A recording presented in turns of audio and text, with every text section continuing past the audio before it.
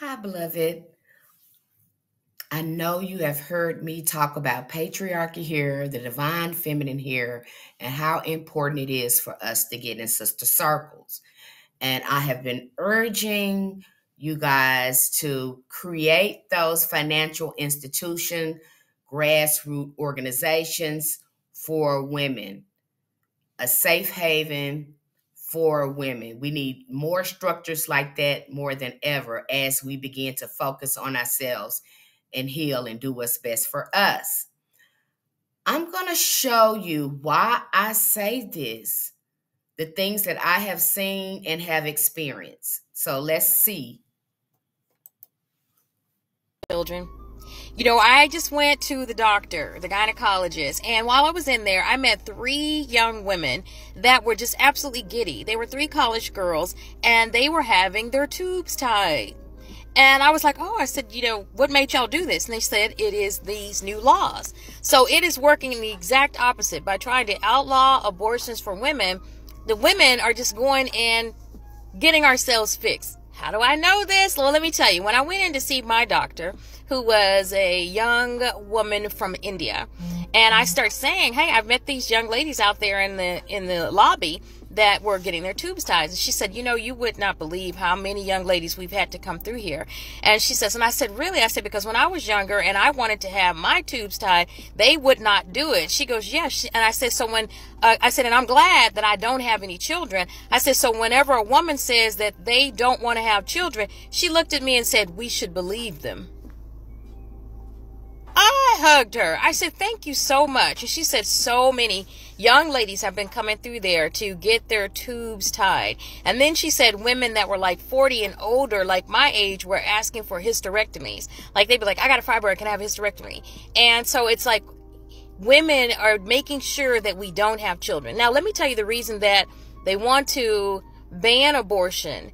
It is because these colored people, the corporations, they want cheap labor. And let me let you hear this, because now they're saying it out loud. So when you hear this, I want you to listen to what this lawmaker is saying. Now, he made a mistake. He said 2,000. He meant to say 200,000. But let's put that in there and let's see the reason why they want women to continue to have their babies that they don't take care of. We've killed 2,000 babies since abortion became legal. Those are 2,000 people in the state of Nebraska that could be working and filling some of those positions, and we have vacancies. They're not here. Our state population has not grown except by those foreigners who have moved here or refugees who have been placed here.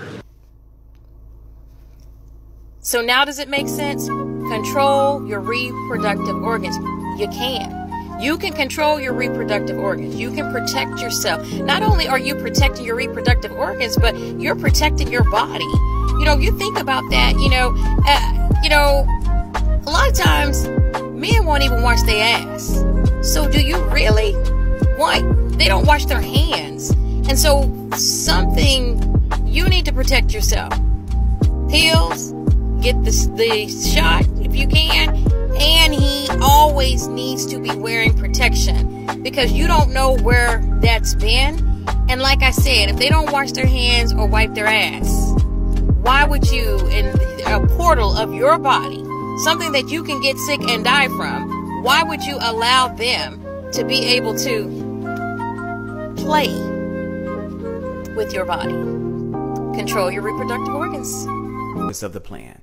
Project 2025, when enacted under Trump presidency, would eliminate the Department of Education. This part of the executive branch enforces civil rights law, protecting black and brown people against discrimination without recourse. Title IX, which ensures that girls have equal access to sports, education, and opportunity, and would reset the definition of sex to mean only biological sex assigned at birth for all Americans. And while we all know public schools are struggling with less funding and a state-created shortage in some places of teachers, Project 2025 will decrease funding to public schools while increasing funding to religious education through the expansion of school choice policies by giving federal funds to states as block grants with no strings attached as to how those funds can be allocated. And also in regards to education, it's going to take away Pell Grants. Rights of women is a big focus of Project 2025, not in regards to like protecting the rights of women, but in regards to aborting them, like the rights. Project 2025 will reverse FDA approval of mifepristone, prohibit stem cell research, reverse the Biden administration support for travel to get abortion health care, withdraw Medicaid funds for states that require abortion insurance, and mandate that the CDC track all abortions while collecting data about abortion survivors, and abortion-related maternal deaths. Not to mention what it will do in regards to divorce, in regards to a woman's legal rights regarding divorce, and also custody of children. Human rights for LGBTQ. I do apologize about the length of the video. I thought it was imperative that I share all that, and that's not everything that I've seen. That's just a portion of it. And it was very insightful to see that, very interesting information. I thought it was worth sharing there. What the Great Mother has put in my spirit about this is that it is a good idea. We're going in the right direction to continue to do the healing on ourselves, to focus on ourselves, to decenter men and to center on us. We have, it's imperative that we kind of progress even more. We're getting these organizations, creating these grassroots organizations centered on women. Because as this progresses and the birth rates drop, it is a good idea to have things in order for a backup plan. And ladies, goddesses, queens, we're great at backup plans. So that is what is in my spirit. That is what the Great Mother, the Ancient Mother, is putting in my spirit. And I hope this video was very insightful for you. I hope you gained some information and some insight behind it.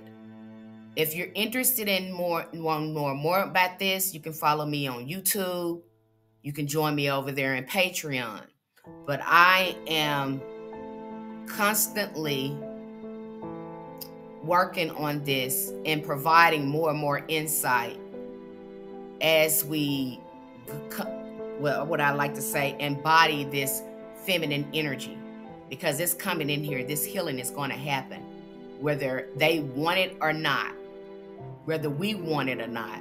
That's what that COVID was about, and it's only going to kick up. So thank you for being here. Light, love, namaste, ashe, love one.